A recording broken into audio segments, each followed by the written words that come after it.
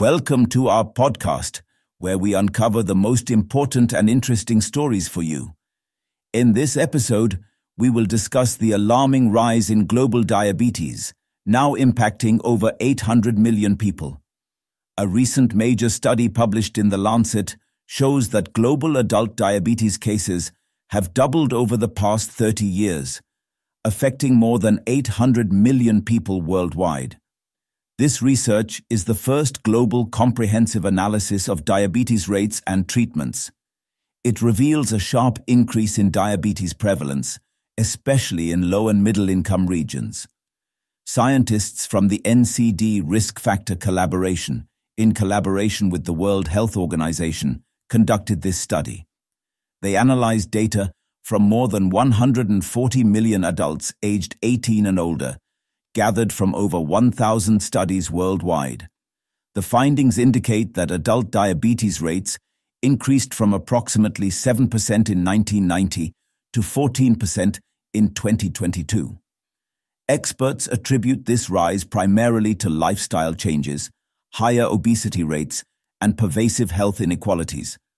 The study also highlights widening global health disparities. Researchers found that over half of all diabetes cases are concentrated in just 6 countries. India currently has the largest number of people with diabetes, representing more than a quarter of global cases, around 212 million individuals. China ranks second with 148 million cases, followed by the United States and Pakistan. Together, Indonesia and Brazil add another 47 million cases. In some regions, such as the Pacific Islands, Caribbean, Middle East, and North Africa, diabetes affects over 25% of men and women.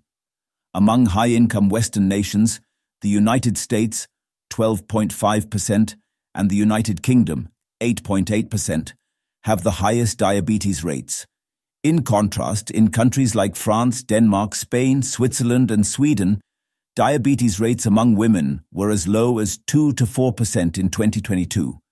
For men, rates in Denmark, France, Uganda, Kenya, Malawi, Spain, and Rwanda were also low, between 3 and 5%.